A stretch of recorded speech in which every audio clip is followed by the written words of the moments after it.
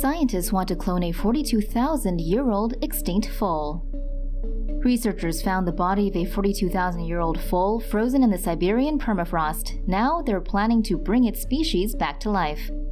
According to the Siberian Times, a group of scientists from Russia and South Korea want to clone an extinct horse species by extracting DNA from the frozen remains of a foal that died 42,170 years ago in Siberia.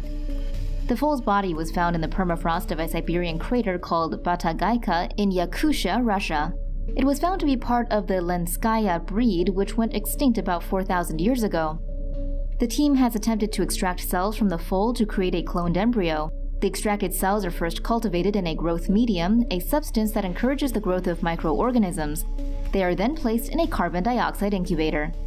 If successful, the embryo would be implanted in a South Korean horse.